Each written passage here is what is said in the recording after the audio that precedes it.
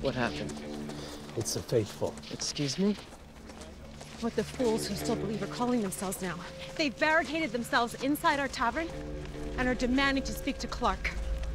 We already spared Russell's life. What do they want now? Indra, we need to talk about Russell. Get some sleep, Nelson and Slade.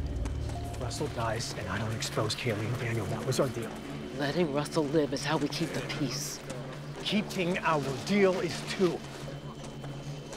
Are you threatening me? If I was, what could you do about it without an army?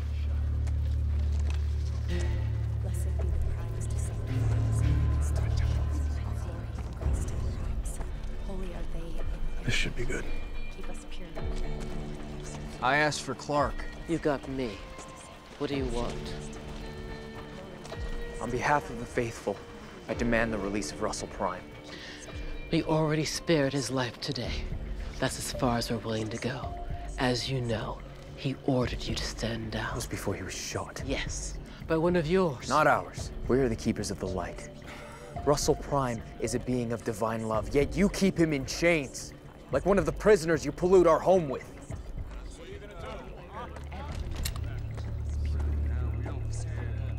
All any of us wants is peace.